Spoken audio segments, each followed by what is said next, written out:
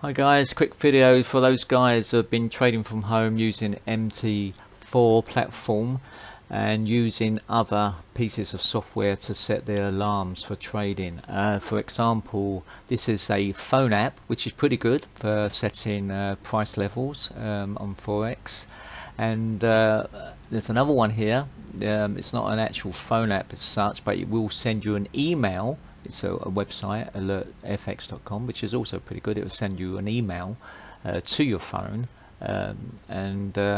for the price and the good old trading view. Obviously a lot of people use this to do the analysis, not so much the actual trading, but mostly for analysis. And here you can obviously set alarms on that.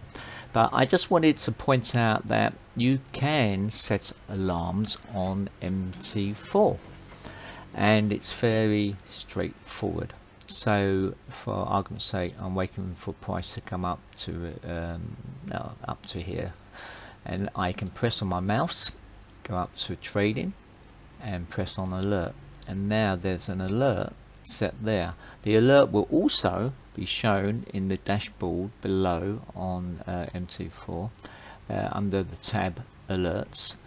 You can change the alert by just clicking on the mouse and modifying it there.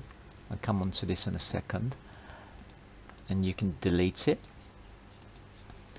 We'll put another one on. We'll go down here, we'll put an alert there, go up to trading, go to alert, and there it is.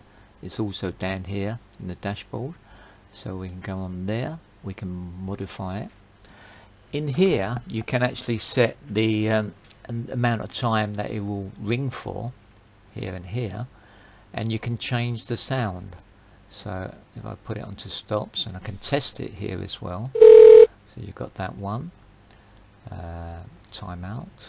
You'll see that these are mostly window sounds, but you can put your own wave clip sound into the directory into MT4, and you can have your own sound here and choose it, and that's it. Basically, it's as simple as that. I don't think there's a great deal else to explain. You can play around with it, but hopefully it's going to be useful to some people.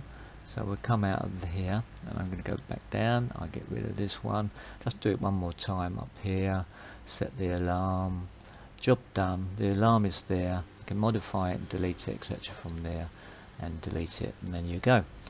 And that was actually I set an alarm yesterday on this, because usual type of transaction I do, this is the breakout of the box, which we came here, the alarm went off, I went to the terminal, I took a transaction, and it was a good day. It was well, very good day. It was a Friday as well, so and that's on US dollar Singapore, which was one of my favorite pairs. Okay guys, hopefully that was helpful. Bye for now.